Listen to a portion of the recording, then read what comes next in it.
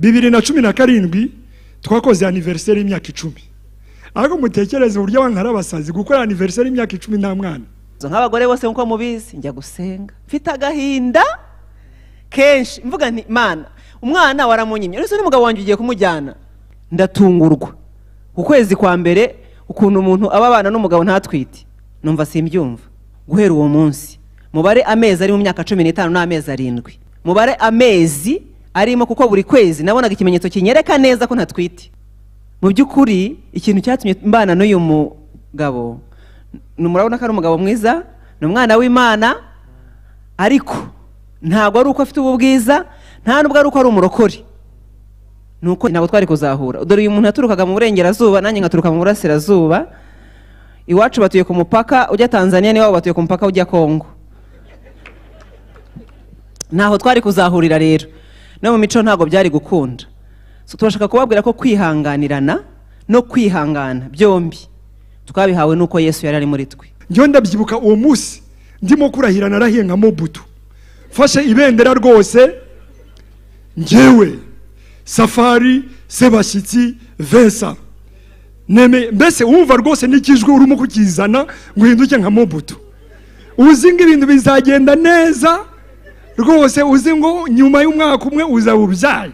Ubundi narakomeye pe, narakomeye imyaka 10 ya mbere, ariko nyuma y'imyaka 10 natangiye gucika intege pe, mpinduka umufilozofe. Noneho rimwe na rimwe n'indirimbo z'Imana nkumva zitarimo kumfasha cyane, hankajya mu byo bita blues. Blues murazizi za ndirimbo z'agahinda z'abanyamerika igihe bari muri slavery. Muri 2017 icyana biteye na makuru mabi twaje kumva, kandi ayo makuru mabi azasa na ashaka kuduca intege yuko mu byukuri nta bana tuzabona. Ariko bitanaturutse kwa muganga, abantu bagiye ahantu gusa ngo bumva abantu bababwira gutya na gutya, baraza bayashyira mu matwi yanjye, mbibwira madamu kugira ngo dusenge. Turangije ducika intege, mbona biramubabaje cyane. Bene data rero twemere ko ari ibyishimo rwose nitugubwa gitumo n'ibitugerageza, kubera ko impamvu nuko tuzahinduka product yo kwihangana, tukaba abantu bihangana. Kandi ntabwo ushobora kwihangana utabanje guca muri test. Buryo umwana uzavamo umuntu usobanutse n'uwakinnyi akagorora ingingo agatozwa gusabana no kubana n'abandi akiri muto. Mbarangiye rero Bambino Super City, ubwidagaduriro bufite ibikinisho bijyanye n'ikigero cya buri mwana, imyicundo, indege, amafarasi, pisine n'ibindi bifasha umwana gukura mu bwenge no mu gihagararo. Hari kandi Spiderman, Mickey Mouse, Donald Duck n'abandi bashimisha abana bitabaho. Bambino kandi ifite ubwishingizi ndetse n'abanyamwuga bakurikiranira abana hafi. Abana rero ni mubahe Noheli n'ubunani, mubazane muri Bambino Super City, bamurike impano mu kuririmba, fashion, babyinane ndetse banifotozanye n'abahanzi b'ibihangange bahakorera anniversaire. Ndakurahiye n'ibizava mu mitima yabo. Nimuvunyishe musanga twabateguriye. Telefone ni 0788 51 22 46 na 0788 21 50.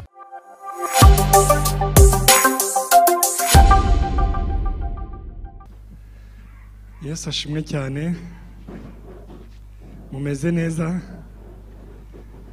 Papa Kevin turabasuje izina rya Yesu. Turishimye cyane kuba turi kumwe namwe urusengero rwacu rwa Omega, ariko tunashimiye cyane n'abayobozi bacu beza kuba badutumiye bakatugirira ikizere kugira ngo tuze tubasangize iby'urugendo rwacu, ariko cyane cyane nk'uko yabivuze n'agace gato ko kwihanganirana. Kuko ikigaragara cyo twarihanganiranye sibyo, ariko twabigenje gute ngira ngo nicyo tugomba gusobanura uyu munsi. Kuko iyo tuza kuba tutarihanganiranye buri wese aba yaragiye ahe n'undi akajya ahe. Ubwo rero turumva uyu munsi tugiye kubaganirira kuri icyo kintu mu minota mike baduhaye, ariko twavuganaga na bagenzi bacu, ariko reka mbahagurutse bari hano. Joel hamwe na Bienvenue, reka bahaguruke babasuhuze. Hari abantu barimo kubona babazi, muhindukire mu barebe kugira ngo barebe niba babazi. hari abantu babazi? Okay, abangaba nabo ni inshuti zacu cyane, babaye abavandimwe, ni Abarundi ariko baba hano mu Rwanda, baje nk'abandi bose bahunze, ariko baje guhura n'igitangaza cyabo. Baje nabo bafite ikibazo ngicyo twari dufite, bamara imyaka 15, hanyuma hano mu Rwanda nyine abariho baza kutwitira no kubyara. Ubu bafite umwana mwiza w'umuhungu bise Exaucé, kandi twahise dukurikirana nabo. Ngewe nkimara kubona ko babyaye, nahise mvuga ngo nitwe tugomba gukurikiraho, kandi niko byagenze. Rero baduhesheje umugisha, niyo mpamvu naho tuba twagiye hose baba baduherekeje. Imana ibaha umugisha, murakoze cyane. Hanyuma rero umudamu wanjye mwiza, uko mubona ari mwiza, azi no kuvuga cyane. Ndavuze ngo reka atangire, hanyuma nibiza kurangira nkaza kuvuga ngo aseke Makuza adije n'ajoute rien. Ibyo Makuza avuze ntacyo ndibwongereho, byose nabimara nyine mwafashijwe, ubwo ndaza nje gusenga. Ariko reka muhe umwanya abanze, hanyuma ubwo ndaza gukurikiraho. Nikaribu. Yesu ashimwe. Oya nabahe expectations zikomeye, ntago nzi kuvuga cyane. Ndashima Imana, turashima Imana mu by'ukuri, kandi turabashimira cyane ba pastor ko mwadutekereje. Pastor yampamagaye avuga ati rwose sinzi ko byashoboka, ubu iminota mike mwayikoresha, ni amasegonda twayakoresha tukavuga Yesu ko ariho kandi ko ari muri twe.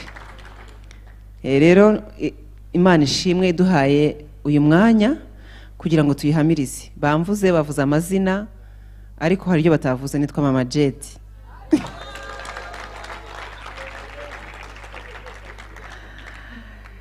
Mama Jet narabisengeye imyaka 15 n'amezi 7. Urumva rero tugomba kukavuga. Turashimira Imana cyane, yatugiriye neza iduha guhura na Yesu. Imana yaduhaye Yesu apfira abantu bose, natwe twari turimo. Ni ibintu bikomeye kuba Imana yatureba mu isi ikaduhitamo, ikadutoranya. Ntacyo twarushaga abandi, ntacyo, ariko yatugiriye ubuntu, iduha umwana wayo, aradupfira, itugirira n'ubuntu bwo kubishurirwa, bwo kumenya umurimo Yesu yaje gukora mu isi.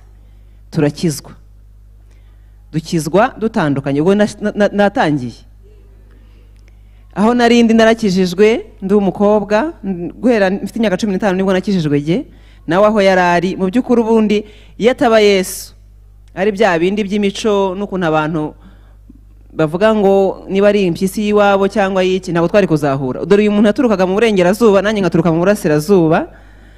Iwacu batuye ku mupaka ujya Tanzania, niwabo batuye ku mupaka ujya Kongo. Naho twari kuzahurira rero, no mu mico ntago byari gukunda.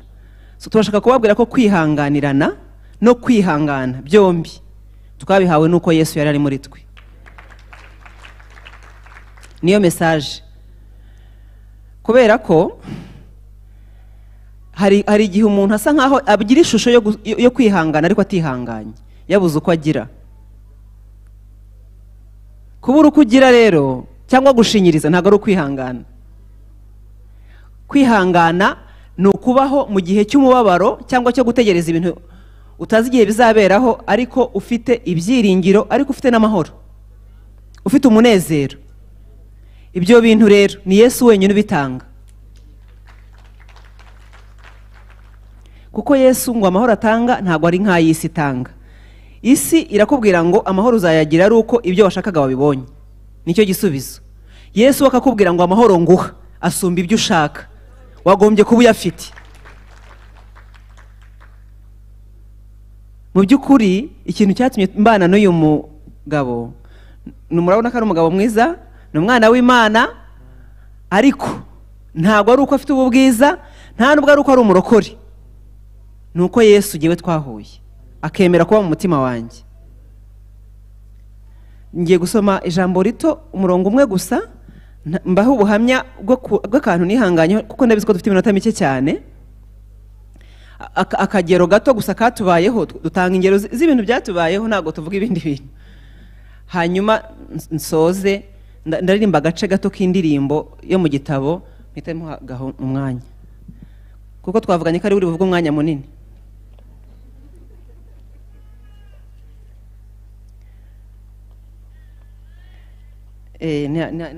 Ijambo riri muri Yakobo igice cya mbere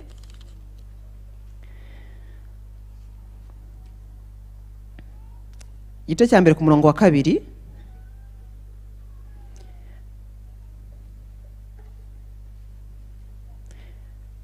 Kansome haravuga ngo bene data mwahageze. Haravuga ngo bene data mwemere ko ari iby'ibyishimo rwose nimugubwa gitumo nibibagerageza bitari bimwe. Mumenye yuko kugeragezwa ko kwizera kwanyu gutera kwihangana. Ariko mureke kwihangana gusohoza umurimo wako, mubone gutungana rwose mushyitse mutabuze na gato. Bene data mwemere ko, ntabwo ari mwishimire cyane ariko mubyemere tu, nubwo mwamutabishaka ariko mubyemere ko ari iby'ibyishimo nimugurwa gitumo nibibagerageza bitari bimwe. Mu byukuri iyo bavuze kwihangana wumva byanze bikunze ko hari ikintu gisaba kwihangana, haba hari ikintu kibasaba kwihangana. Nkuko abantu benshi bubaka bafite expectations, batekereza bati turashaka kubyara, turashaka kugira urugo nyine rufite abana. Jewe nashatse, ntago navuga ko nagiye kare, ntago hari kare cyane ariko nta nubwo nari nkuze cyane. Ariko icyo gihe kubera ko naratinze kwigaho gato numvaga nifitiye ikibazo ahubwo cy'ukuntu ngiye kubyara ndahekana kandi nkiri muri university.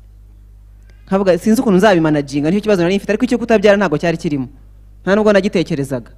Ngenda nibazaga ahubwo nzabihuza gute kwiga no kubyara, kandi ko abana mbakunda cyane ko nta na gahunda yo kubihagarika mfite. Ndatungurwa ukwezi kwa mbere ukuntu umuntu ababana n'umugabo ntatwite, numva simbyumva. Guhera uwo munsi mubare amezi ari mu myaka 15 n'amezi 7, mubare amezi arimo kuko buri kwezi nabonaga ikimenyetso kinyereka neza ko ntatwite. Ntago jewe najyaga ntinda cyangwa ngo bibure kwa kundi bijya bibura, oya byarazaga buri kwezi ku matarike yemewe. Nkabona ikimenyetso kimbwira ngo ntago twite, kandi nashakaga abana cyane, birananira kubyakira, nanirwa kwihangana. Kwihangana ndakubura, mwihangane ngiye kubabwira kwihangana kandi hari igihe byananiye, ariko hari igihe Yesu yaje arahindura umuvuno. Birananira kwihangana. Nk'iri jambo narisoma ngo mwemere ko, jewe nkumva nko kumbwira ngo ishime cyane ko ufite ibigeragezo. Nkumva nabwira Imana ise wose wakugeragezwa ukishima. Ariko Imana Yesu ijambo ry'Umwuka Wera hano bakubwira ngo emera ko ibi bintu hari ibintu byiza birimo. None se ubu si byiza? Simagaze imbere yanyu. Imana ntifite ikibazo cy'imyaka kuko ntago iba mu bihe byacu. Yari bizi ko uyu munsi muzaba muteranye tukaganira aya magambo. Turashimira Imana nyuma yo kuduha umwana twabonye abantu bakizwa gusa kubera ko twabyaye. Baha Yesu ubuzima bwabo. Urumva ko Imana yaravuga ati aho muzabyarira muzabyara, ko ari gihe uzabaha kubyara, ko abana bafite muri store nimwanze mwige neza mutungane. Ariko gese ibyo bintu sinabyumvaga, nananiwe kubyumva ko amezi anageze nagiye kwa muganga. Ntangira uwo munsi kwivuza kugeza imyaka nka 15 yuzuye, hafi 15 nka 14, kuko numvaga ayo muganga atabishoboye nkajya ku wundi. Ariko mu myaka 2 ya mbere Imana yangiriye neza, mbona Renata ukuri uwariwe. Yego yarakijijwe, yego yakiriye Yesu nk'umwami n'umukiza, ariko se mu by'ukuri Yesu aba mu nguni zose z'umutima we? Nsanga ntago ari byo. Kubera iki? Nananiwe kwihangana pe. Numva si nanirwa kurya, ndananuka, ntago nari inzobe icyo gihe nari umweru. Nkajyanywa amazi menshi, igihaha kimwe gihinduka amazi. Njya kwa muganga bashakisha impamvu ibyo bintu byambayeho, nari mfite intimba, icyo bita intimba. Nkumva sinshobora kubyakira, sinshobora kubyumva. Imana yanyuma abanite nkazana n'impamvu nyinshi cyane zerekana ukuntu ari umukobwa ukwiriye kubyara. Ntago ari byo. Imana iduhera ubuntu, imvura yiguye ntago isimbuka batarakizwa, iragwa umuvuka dutembera twese tukeza twese cyangwa twese tukarumbye. Imana rero yangiriye ubuntu incisha mu mubabaro. Mumpera Imana icyubahiro ko yancije mu mubabaro. Imana ishimwe ko yashatse ko ntegereza kugira ngo mpishurirwe ikindi gice cya Yesu. Imyaka 2 ishize njya gusenga, ariko ntasenga yayandi yo kurira no kuganya. Mbwira Yesu, nasomye Bibiliya, mwabantu mwe dusoma ijambo ry'Imana. Soma ya magambo yo muri Yesaya avuga ngo umwami w'amahoro, ngo nuko duhawe umwana w'umuhungu ngo azitwa igitangaza. Kariya karongo gusa kavuga ngo umwami w'amahoro. Ndavuga nti ye umwami w'amahoro, ko nta mahoro mfite, sanga ntayo mfite. Ndajya gusenga, mbwira Yesu ntumva rero, niba rero uri umwami w'amahoro, hakuntu wampa amahoro nta bana bahari. Kuko iby'abana ndabona nta gahunda ufite cyane, ariko iby'amahoro byo kuri umwami w'amahoro ushobora kuyama. Ni ibintu birebire mbigiyemo byatwara umwanya munini. Ariko Yesu yaransanze ndimo gusenga ndahantu, ambaza ibibazo, ndi mu nzozi mbona ari umuntu usanzwe, ambaza ibibazo, mubwira ukuntu narakaye nababaye, arangije aramvura, akuramo intimba uwo munsi. Mbona ukuntu ndi umunyabyaha, mbona ukuntu Yesu muvanga n'ibyampa nibyo musaba n'abana n'ibindi, nsanga uwo munsi Yesu antandukanya nabyo. Hashize imyaka 13 n'amezi 7, jewe na Yesu turi abasheri, ibintu by'abana bizaza cyangwa ntibizi. Ubwo rero urumva ko narihanganaga, ntago nari nshinyirije. Kwihangana ntago ari ukubura uko umuntu agira, ni ukuba ufite amahoro ya Yesu mu mutima mu gihe umutegereje ko azakugirira neza, akabikora muri ubu buzima, atabikora mukazabana iteka. Bene data rero, twemere ko ari ibyishimo rwose, nitugubwa gitumo n'ibitugerageza, kubera ko impamvu nuko tuzahinduka product yo kwihangana, tukaba abantu bihangana. Kandi ntabwo ushobora kwihangana utabanje guca muri test. Rero ibigeragezo nubwo biza cyangwa hakaba impamvu zatuma utegereza, ntabwo ikintu abantu bategereza ari urubyaro gusa, bategereza n'ibindi bintu bitandukanye. Yesu, amahoro ya Yesu akwiye kuba muri twe, niba koko turi abana b'Imana, niba koko twarakijijwe. Twemerere guha Yesu ubuzima, ntabwo tuzagira stress, ntabwo tuzahungabana, tuzaruhuka mu mitima yacu. Rero iyo myaka yindi twayibanyeho, mu by'ukuri ntabwo navuga ngo ntabwo najyaga numva mfite n'idi y'abana, numvaga mbashaka mbategereje, ariko ndiho napfuye. Hari n'ibindi bishobora gukorwa mu buzima bwanjye, kuko Yesu yaje akanyereka ko mu by'ukuri amahoro ntabwo nayahabwa n'urubyaro, amahoro nyahabwa nuko andimo. Rero nicyo cyonyine twaje kubabwira. Impamvu rero nabashije kwihangana nyuma y'iyo myaka nuko Yesu yampaga amahoro pe, ameze nk'uruzi. Bya bintu cyo tuvuga ukagira ngo ni ibintu byanditse ariko birashoboka. Amahoro menshi, nkaririmba, nkanezerwa, nkakunda abantu. Mu rugo rwacu habaye abana tutazi umubare wabo, ni benshi cyane. Murumva twebwe bahoze bavuga ibyiciro, twebwe tugeze mu bukombe, mudukomera amashyi ariko twaragerageje. Duhereye kuri 16 twebwe ko twaregejeje, ubu turayirengeje gato amezi make. Mu by'ukuri haciye abantu benshi wacu, nta muntu numva nzi ko twakoroganye kubera ko nta bana ngira, ariko nukubera Yesu. Ntabwo ari ubutwari, si uburere ngo iwacu ngo bari bazikorera cyane bamuhaye umukobwa uzi kubana n'abantu, ntabwo ari byo. Nukubera Yesu.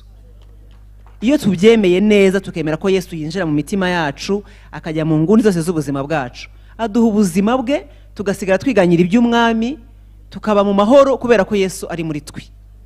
Rero kwihangana Yesu atarimo, kuri jye mbona bidakunda. Ko niko kuri. Niba hari undi ufite ukundi kuntu babigenza, tekinike bakoresha, ntago nzizi.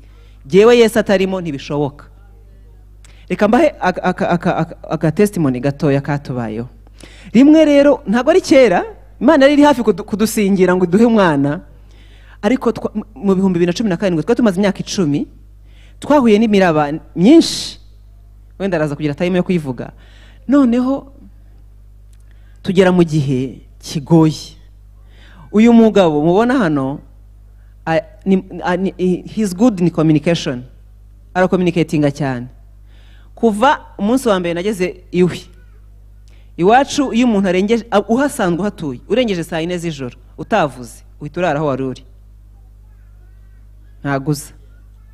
So tugerageza kubatoza akatanga owning ariko bageraho bakabimenyera ko iwacu ntibibaho kurenza saa 4 utavuze impamvu uri butinde. Nawe rero nuko nawe ara communicating yari butinde mu nyihangane ndatinda kandi ari we mu rugo. Ubwo urumva rero utangiye kuzana ibintu nawe byo gutinda kandi urumva ko waba ubyishe cyane. Noneho hageze igihe tukubitwa n'umuyaga w'ikigeragezo. Urabona iki kibazo cyacu ni ikibazo cy'involvinga imiryango, inshuti, abaturanyi, duhura n'ibintu bikomeye. Muri icyo gihe twese twarakubiswe ku buryo Yesu wasigaye adufashe. Urumva hari igihe rimwe nabaga mfite imbaraga we ari down nkamuzamura, ikindi gihe nawe akaba afite imbaraga nanjye. Hari igihe twageze twese turakubitwa Yesu arasama. Cyo gihe urabona abagabo bakunda kwicecekera. Ashobora kuba yari afite ibintu arimo kudiringa nabyo mu mutima we, ariko nkabona nta gicommunicatinga cyane, mbese nkabona nta hari. Ndimo kuvugana na kapozi sibyo? Ntago ari igihe muba muri kumwe n'umuntu ukaba nta hari se. Yego ababona mwebwe muhora muri tayari. Nkabona nta hari, noneho simbimenyereye gutyo. Niwe muntu wankomezaga wanyongeraga imbaraga cyane. Ngira ikibazo nk'abagore bose nko mubizi, njya gusenga mfite agahinda kenshi, mvuga nti Imana, umwana waramunyimye, uretse n'umugabo wanjye ugiye kumujyana. Mfite agahinda kenshi ndagenda njya gusenga hariya muri restoration, kuri ya musozi wa restoration.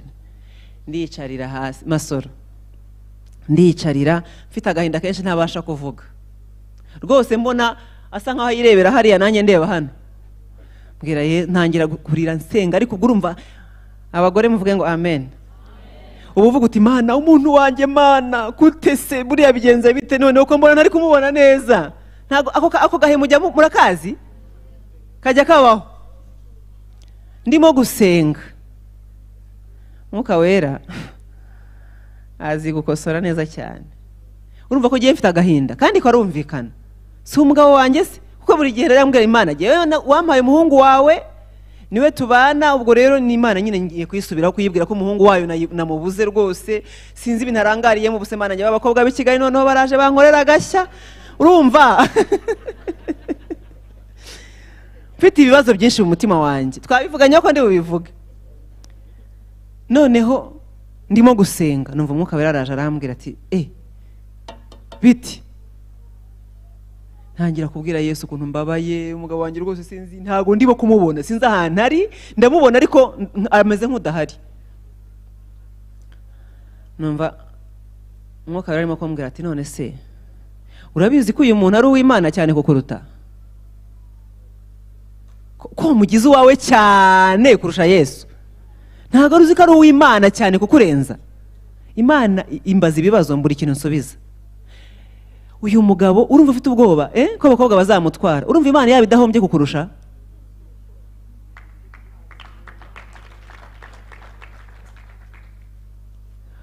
Wowe uyu mugabo niba ashobora gukora amakosa akagwa akajya no mu bagore, ukwiye kuyagira Imana.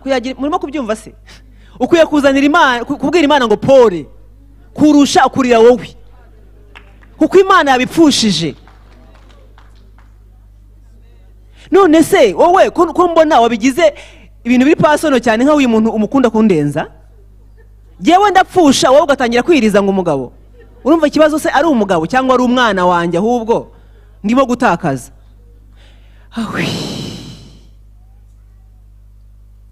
Ako kanya amasengesho yanjye ahita ahinduka, mpita ntangira gusengera Safari, umwana w'Imana, komeza agira imbaraga, umwami umuha imbaraga, wongere umuzamure. Bya bintu nasengeraga byose mpita mbisiba. Mwuka byarwo tuzagaruka. Imana ibaho umugisha.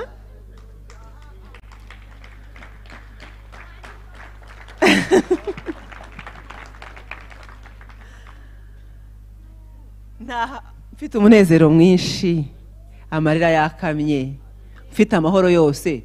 Ngeze mu rugo mbona wa muntu arahari. Ikibazo kiba kiri muri wowe imbere. mbona arahari pe, ni umwana w'Imana mwiza. Yesu aguha umugisha. Mu by'ukuri ntago twabona umwanya uhagije wo kubabwira ibi bintu twabayemo mu myaka 15 hafi 16. Nubwo tuzagaruka tuzajya tuvugaho agace, ariko nibyo byiza kuko ntiduhari ngo tubirangize. Hazaza n'abandi nyuma yacu, turacyasengera abandi Imana ikigirira neza, bazaza batubwira ibindi. Ariko turabashimira Yesu yabaye wo kwizerwa mu buzima bwacu. Uyu mugabo yabaye indahemuka ku rwego ruri hejuru, ariko yabihashejwe n'iki? Nuko Yesu bahuye. Nukuri umugabo w'umunyarwanda kwa kundi mubizi, akihangana imyaka 16 ntiwumva akana ko muri quartier cyangwa muri Kongo cyangwa hariya ku ruhande, cyangwa ntunumve n'amakuru yenda gusa nayo ngayo ku buzima bwe. Ni Yesu. Nta handi biba keretse mu mugabo ufite Yesu. Turabishimira Imana ko ariyo yadusunitse. Ni ukuri si amasengesho menshi twasenze, si ubuhangange bwacu, si imiryango myiza izi kurera, twabonye ubuntu bw'Imana. Turashimira Imana. Numvaga nshaka kuvuga ngo ubugingo bwacu, ngo ubwo tuyoborwa n'umukiza wacu dufite amahoro muri urwo rugendo. Hanyuma mpite muha microphone umuntu ucuranga ariko najye kuri piano niba hari, kese niba yagiye.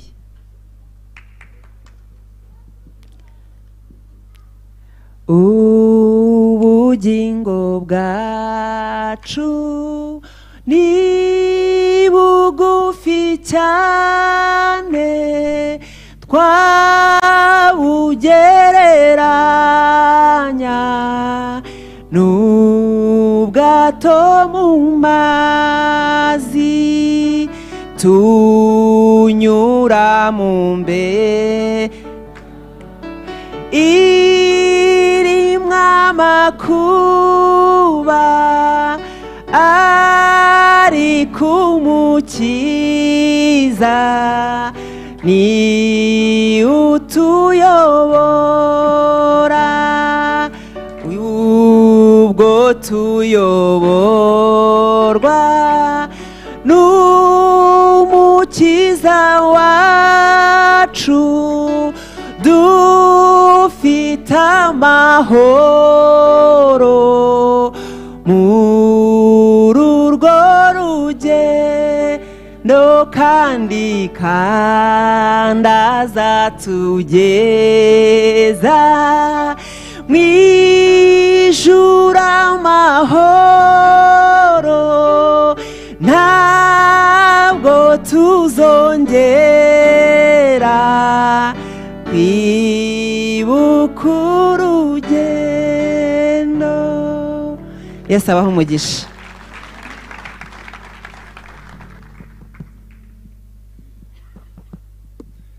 Arakoze cyane. Nubwo namubaye hafi akaba agiye, oya it's okay. Kubw'impamvu zumvikana rwose nta kibazo, n'ubundi nari kubimusaba akagenda akajya kuruhuka. Tuba twese twarabyaye, ariko urabyumva ko njyewe nagiye muherekeje agiye kubyara, uzi kugira ngo umuntu bamujyane muri theater, bamujyana ahantu kuko baramubaze. Hanyuma njyewe banjyana nyuma, ndangije aho ngeze ngenda ndimo kwikubita amaselfie. Bazo undi bagiye kumubaga, ubundi sinjya nifotoza pe, ariko uriya munsi nzi ko ngiye kuba papa. Umva n'uyu amaselfie ndafite rwose nambaye nk'abaganga. Amaselfie ndayikubita ndayafata rwose, kandi mu by'ukuri agiye kubyara. Urabyumva rero, niyo mpamvu ugomba kujya kwicara hariya. Turashima Imana cyane mu by'ukuri duhaye umwanya wo kuvuga, nkuko nabivuze azi kuvuga cyane. Ariko nabyo ni byiza, n'impano y'Imana, kandi turayishimira cyane. Ndashima Imana rero ko yadushoboje muri ibi byose. Nkuko yabivuze, ni ibintu bitoroshye, ni n'ibintu bigoye kubyumva, ni ibintu bigoye kubyumva. Nibuka hari abantu, abasaza baje kuduhemba mu rugo, noneho umwe muri abo basaza arambaza cyane, arambwira ngo tubwire ibanga ryawe niri. Nkomeza kumubwira ngo ni Kristo Yesu.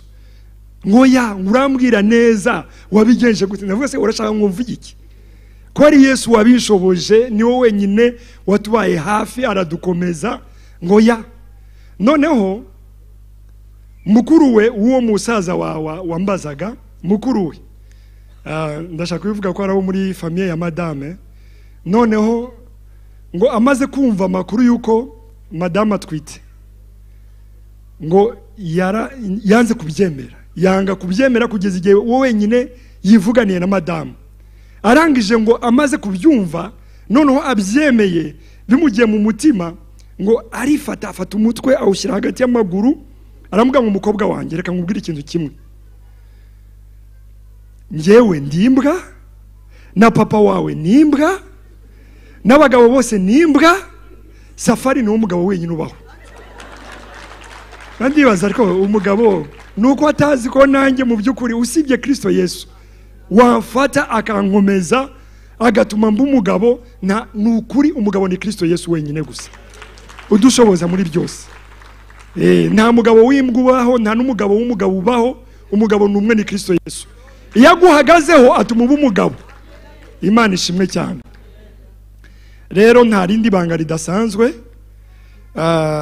ariko ngiye kubabwira ikintu gito mu byukuri muri iyi si mbona tuba abarokore tugakizwa ariko hari uburyo bundi bushobora gutuma ukomera mu kigeragezo mu buryo budasanzwe twese tubicamo ariko mu byukuri hari igihe usanga ibintu byakugoye bikagucanga n'icyemezo wari ufite ukakivaho imyaka twabayemo ni imyaka myinshi twagiyeyo twese twishimye wumva nta kibazo urahira njye ndabyibuka uwo munsi ndimo kurahira narahiye nka Mobutu fashe ibendera rwose njyewe Safari Sebashyitsi Vensa mbese wumva rwose n'ikijwe urimo kukizana ngo uhinduke nka Mobutu uzi ngo ibintu bizagenda neza rwose uzi ngo nyuma y'umwaka umwe uzabubyaye ndategereza ukwezi kwa mbere abantu bagatangira madame yaba yarwenga ibicuranye gato abantu bakambaza ngo ngo byaciyemo wapi mu muti wangahita avuga wapi ntabwo biracamo hanyuma ndategereza ngo azacire wapi rimwe na rimwe yaba yagize akantu k'iseseme ngategereza ngo kazakomeza wapi ibintu bikagenda nabi ndibaza ngo ariko se amaherezo nayahe numva ntangiye kugira pressure ntangira kugira pressure urumva twimariye muri 2007 ariko mu byukuri umva namushatse mfite umuriro ngikizwa ntabwo ari bwo ngikizwa ariko mu byukuri ni wa muriro wa mbere umuntu agikizwa numva rwose nubwo wanzanira n'inyamaswa nahangana nayo nyuma y'umwaka umwe rero nanjye ntangira kwibaza ariko Imana kubera iki ibintu ibyemeye kubera iki twebwe twakoze iki kuki abantu batubaza abantu ukazajya muhura nabo bimeze bite nta mwana n'ubu burya abantu ahubwo ni nabo bastressa cyane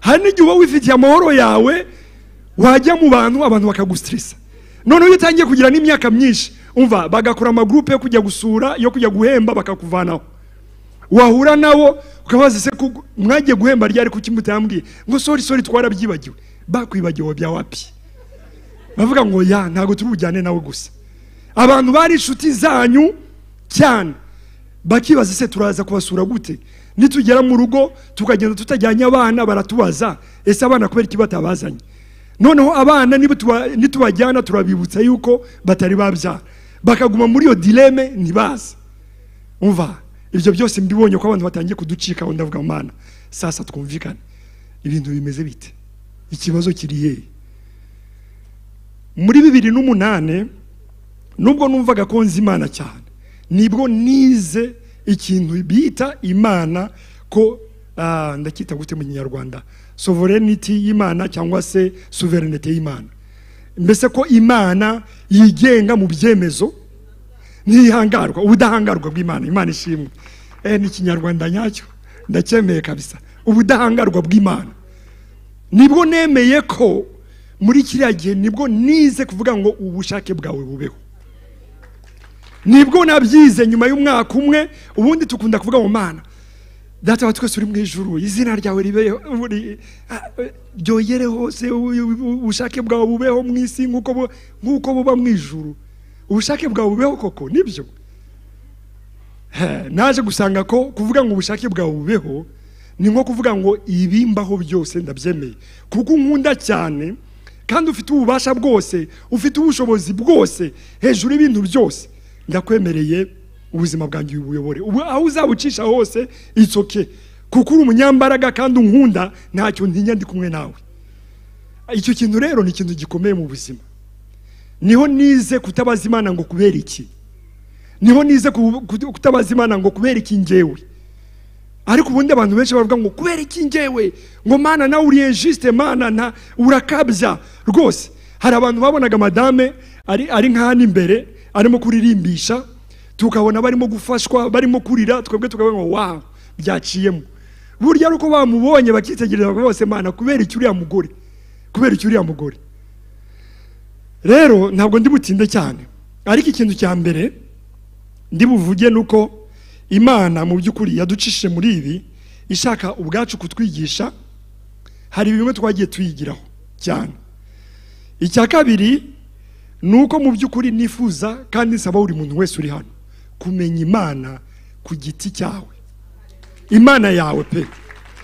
Reka mbabwize ukuri, iyi Imana uyiza ari Imana ya papa wawe, ukamenya Imana ari ya pastor, ukamenya Imana ari abaririmbyi, udafite umwihariko ubusabane bwawe n'Imana, ndakurahiye ntabwo ibintu bizagenda neza. Ndakurahiye pe. Uyu munsi ndimo gutekereza, numvaga amagambo menshi ndi bubaganirize, ariko numva haje mu ijambo rimwe rinakomeye cyane kuruta yandi, aho Yesu yigeze kubwira abantu ngo umuntu w'umupfafa ndetse n'umunyabwenge bigeze kubaka inzu. Bose bubaka inzu, barubatse rwose, sinzi bashobora no kuba barakoresheje za materiel zimwe, ibikoresho bimwe, ariko aho byari bitandukaniye naho bubatse. Naho bubatse, ibyiringiro byawe byubatse kuri nde, kwizera kwawe kubatse kuri nde, ubuzima bwawe ugubatse kuri nde. Murabizi ko mu Kinyarwanda cyangwa se mu Banyarwanda ikintu cy'abana ni ikintu gikomeye cyane rwose. Reka mbabwize ukuri, iyo abana batabayeho ni ikibazo gikomeye cyane. Hari umuntu wigeze kuza mu rugo, duhura n'abantu benshi cyane baza mu rugo bakatuganiriza. Mu rugo hahora abashyitsi buri munsi rwose. Umwe waratubwira ngo rwose njyewe nagiye gushaka, nyuma y'ibyumweru bitatu umugore wanjye ndamufata mujyana kwa muganga kugira ngo tujye kwipimisha niba twite. Nyuma y'ibyumweru bitatu bavuye muri honeymoon, umugore yambwiye ngo ariko wasaze, ngo ya tugende, kuko ngo iwabo babe baramubwiye ngo uburyo ukunda abana cyane ngo birashoboka ko utazabyara. Noneho ayo magambo amujyamo, arangije bavuye muri honeymoon ahita mujyana. Noneho ngo bagezeyo ngo aravuga ngo madame aramubwira ko wasaze, n'abantu bari bubone baraduseka rwose. Ufite ikihe kibazo? Aravuga ngo ufite ikihe kibazo? Amafaranga sa yanjye ndakwishyurira amafaranga.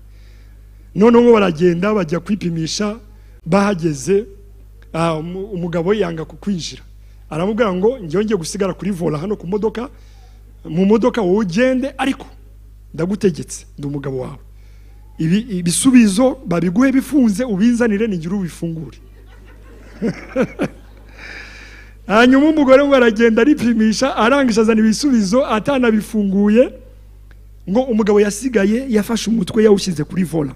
Nyuma y'ibyumweru bingahe? Bitatu. Arimo kutubwira ngo njyewe ntabwo mbumva. Mumara imyaka 15 gute? Arangije ngo rwose arafungura n'ubwoba bwinshi cyane, ngo agiye kubona ngo abona harimo positif. Ngo aravuga ngo umva, uri umugore muzima, ngo no njye kukugurira muri restaurant. Icyo ndimo gushaka kubabwira no kuvuga mu Kinyarwanda, mu by'ukuri cyangwa mu Banyarwanda, mu muco wacu, iyo utabyaye ni ibyago bitabaho. Rero usibye Imana ishobora kugukomeza, abantu benshi bahita babivamo. Rero aba bantu bari bubatse, umwe ku rutare undi yubatse ku musenyi, ngo bose bahuye n'ibyago bimwe. Imvura yaraguye, imivira atemba, inkuba zirakubita, bose bahura n'ibyago bimwe. Inzu imwe iragwa, indi ntiyagwa.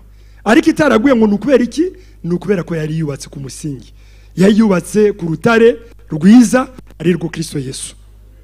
Nabwiye Yesu ndamubwira ngo mva, hari umugore umwe waje mu rugo ejo bundi arabivuga ngo mva, wowe na famiye yanyu ko mbazi, umva iyo itaza kuba Kristo Yesu ntuba warabishoboye kuko famiye yanyu ndayizi n'uburyo mumeze. Nanjye nabwiye Yesu ndavuga mva uri umugabo iyo itaza kuba wowe ntabwo nari kwa ndi muri urugo. Kristo Yesu ndamushima ko yamfashe rero, ko yamfashe akanshoboza mwubaka kuri we atari ikindi ni naryo tangiriro rwose ry'ubuzima bwacu. Noneho reka mvuga ikindi kintu ari cyo ngiye kurangirizaho gikomeye cyo kwihanganirana. Kwihanganirana nabimenye gute? Namenye icyo dushobora gukora gute. Hari igitabo nasomye cy'umukozi w'Imana ariko banabiduhuguyemo ahantu twiga kitwa Man Enough. Man Enough ni igitabo kimwe mbese umugabo wuzuye. Ni igitabo cy'umunyakenya witwa Simon. Icyo gitabo yerekanamo umugabo nyakuri, birumvikana umugabo kijijwe uko agomba kwitwara. Yavuzemo yuko umugabo ibigomba kumurangana ibintu bine, ariko ndavuga ku kimwe gusa ni nacyo ndibutindeho mbita nsoza. Yavuze yuko umugabo ubundi ni P's enye. Icya mbere ni provider, nukuvuga umuntu ushakira ibyo kurya n'ibindi byose urugo. Icya kabiri akaba ari prophet nukuvuga ngo umuntu mbese ntago ari umuhanuzi, ubundi byakagombye kuba ari umuhanuzi, ariko n'umuntu ukomeza urugo rwe, akarukomeza, akanguraje abana, akabakomeza igihe bacitse intege, mbese agomba kuba prophet, nukuvuga umuntu ukomeza urugo rwe. Icya gatatu ni priest ni umutambyi, nukuvuga ngo mbese agomba kubasengera, agomba gusengana nabo, agomba kubafasha. Icya kane rero icyo ngiye kuvuga ni protector, ni umuntu ushinzwe cyane kurinda umuryango we. Itangiriro 2:15 haravuga ngo Imana yahaye ingobyi ya Edeni iha Adamu kugira ngo ayihingire ariko anayirinde. Ikintu cyitwa kurinda ni ikintu gikomeye cyane. Nize yuko rero iyo mutewe n'ibyago n'ibibazo ntukarebe mugenzi wawe, cyane cyane iyo uri n'umugabo unafite n'inshingano zo kumurinda. Niba ari abana bagize ibibazo ufite inshingano zo kubarinda, ntabwo ugomba kubarasa. Ibaze nk'abantu bagiye ku rugamba bagatangira kurasana, uwari generale agatangira kurasa abasirikare be. Cyangwa tekereza Yesu kuko ari ushinzwe no kuturinda, kubera ko ari wo mutu w'itorero, anadukuyakuya akuzuza biriya byose nababwiye ko ari bine. Ibaze none ugiye kumuganyira ukamubwira n'ibibazo ufite, ukabamva nanjye rwose ndumva ibyo bintu ntabyumva mbivuyemo, iyi si yashira neza. Ibaze Kristo Yesu ugiye kumuza mukavuga ngo ndumva nanjye mfite ubwoba, ikibazo cyawe giteye ubwoba mbivuyemo. Ntabwo ugomba kubivamo uri umugabo, ntabwo ugomba kubivamo. Ugomba gusanga wa wundi witwa yuko n'ubu ngubu iyo mpuye n'ikibazo ndamubwira ngo papa, uyu mwana ni umwana waduhaye, ndi papa we ariko nanjye mfite papa wanjye, kandi duhuje uwo papa. Umwana ndi papa we ariko na papa wanjye ni papa w'uwo mwana. Nukuvuga ngo ibyo nananiwe ndagenda nkabibwira papa. Nanjye ibyo numvaga byashobeye naravugaga ngo uyu ni umugore wampaye, ariko uri papa we ukaba na papa wanjye, ariko mu byo wampaye harimo kumurinda. Ibyo mbona ntarimo gushobora, rero reka mbikubwire wowe ugira icyo ukora. Imana ishimwe cyane. Reka mbahe ingero ebyiri gusa mbite nsoza kugira ngo ntafate umwanya munini. Yigeze kuvuga igihe twize guhura n'ibibazo bikomeye cyane. Ubundi narakomeye imyaka 10 ya mbere, ariko nyuma y'imyaka 10 natangiye gucika intege pe, mpinduka umufilozofe. Noneho rimwe na rimwe n'indirimbo z'Imana nkumva zitarimo kumfasha cyane, hankajya mu byo bita ama blues murazizi za ndirimbo z'agahinda z'abanyamerika igihe bari muri slavery, zikafasha. Indirimbo zimwe z'ama blues nkazumva, madame yarazangaga, hari igihe nayicurangaga, noneho kuko bagirana za gitari zivuga cyane nkumva zirimo ziramfasha ukuntu, ariko ari kubera iki? Ari kubera agahinda. Urumva ntabwo twaje kubiyemeraho hano, mwebwe hari abantu bashobora kuba ari abamarayika bakomeye hano, Imana ishimwe cyane, abamarayika turimo kuvugana, ariko twebwe hari igihe twabaga down, ikindi gihe tukaba up. Ariko muri 2017 icyana biteye na amakuru mabi twaje kumva, kandi ayo makuru mabi azasa na ashaka kuduca intege yuko mu byukuri nta bana tuzabona, yuko nta bana tuzabona rwose. Ariko bitanaturutse kwa muganga, abantu bagiye ahantu gusa ngo bumva abantu bababwira gutya na gutya. baraza bayashyira mu matwi yanjye, mbibwira madamu kugira ngo dusenge, turangije ducika intege, mbona biramubabaje cyane, acika intege, noneho nanjye ntangira gucika intege pe. Ntangira gucika intege, ndavuga mu maherezo ibi bintu Imana ishobora kuba yaratuganirije ariko yivugira tu kwa kundi utangira no kuduta no kubasezeranya bizaba ntibizaba. Ariko reka mbabwire ikintu kimwe, hari ijambo ry'inkomeza muri no misi rivuga ngo umutima w'umwami, ngo Imana ifite umutima w'umwami mu maboko yawo, kandi ngo iyobora nk'uko iyobora amazi mu mugende. Reka nkubwize ukuri, iyo uri w'Imana nk'uko yabimubwiye, Imana irakugarura tu. Hari n'igihe uba wacitse intege wumva utanasenga, Imana ikagushyiramo ububyutse, ugasenga iminsi 21, ukayivamo ukongera ugasenga 7, ubwo warangiza ukongera ugasenga 40, gutyo nawe bikakuyobera ukavuga se harya bimeze bite nongeye ndasenga. Imana yonyine ikaguhagurutsa. Imana ishimwe cyane. Noneho rero reka mbabwire, maze kumenya ko ngomba guproteja madamu, hari ikintu kimwe nakoze.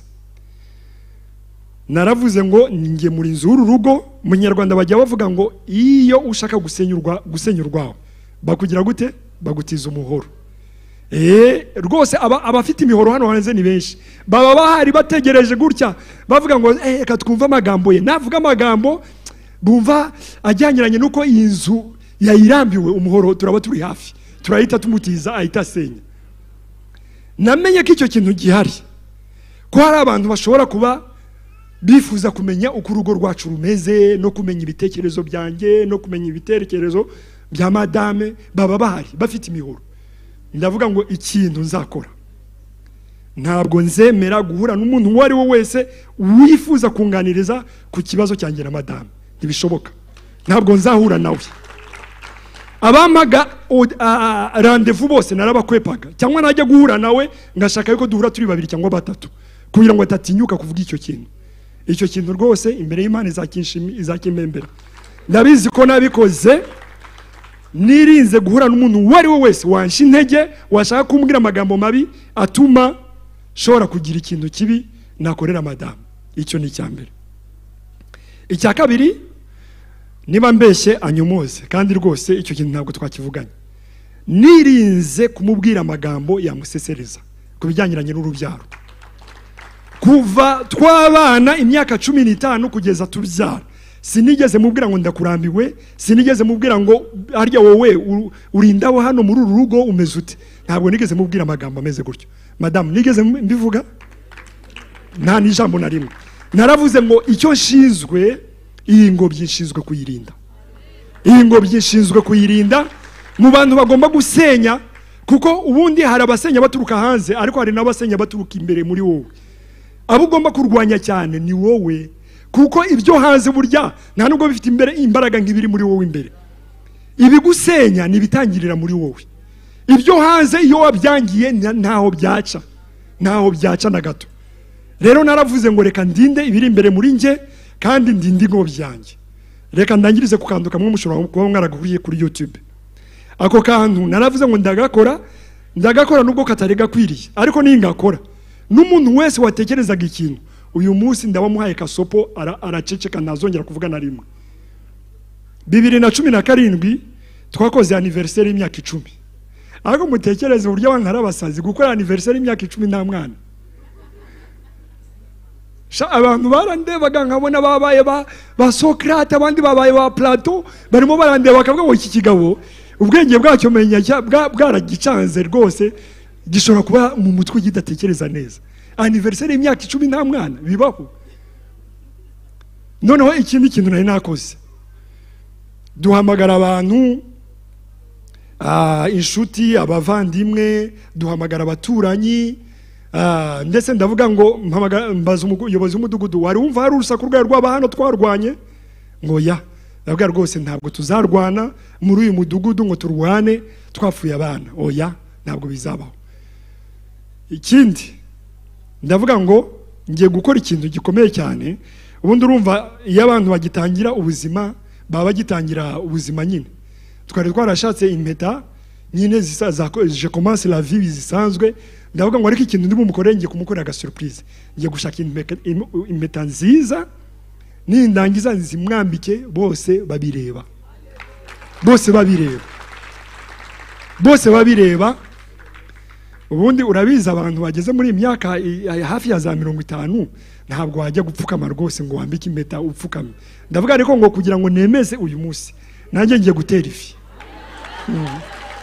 ngiye gutera ivi rwose ntera ivi ndaritera maze kuritera ndamwambika hari umupasiteri wari uhari arayisengera ndangije ndayimwambika nongera natura amagambo ko tuzabana karamata ko nzamukunda abantu bakazajya bakoma amashyi bari kureba gutya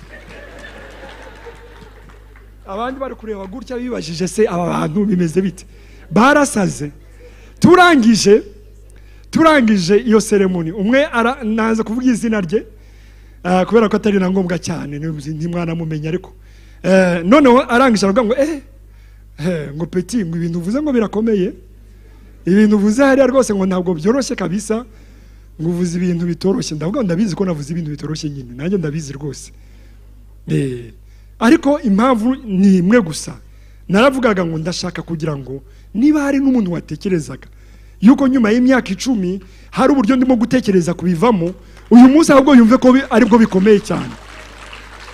bikomeye cyane ku buryo n'uwabitekerezaga niba hari n'akadayimoni kari hafi karahita neza gacaho kagende Imana ishimwe cyane rero bene data niho nshaka gusoreza kuko ubuhamya tuzababwira neza ariko nashaka kubabwira yuko niba uri umugabo hano umenye yuko Imana yagushyize kugira ngo urinde ingobyi yiwawe umenye yuko uri protector umenye yuko uri umurinzi nutangira kurasana nka general uzabutangiye kurasa ingabo ze uzatekereze gusa wishyiremo ishusho yo kumva ngo ugiye kubwira Yesu ibibazo noneho nawe atangira kuvuga ngo ya ndumva bidakunda rwose pe kuko nawe ni wowe ugomba gukemura ibibazo byo mu rugo rwawe Imana ibaha umugisha.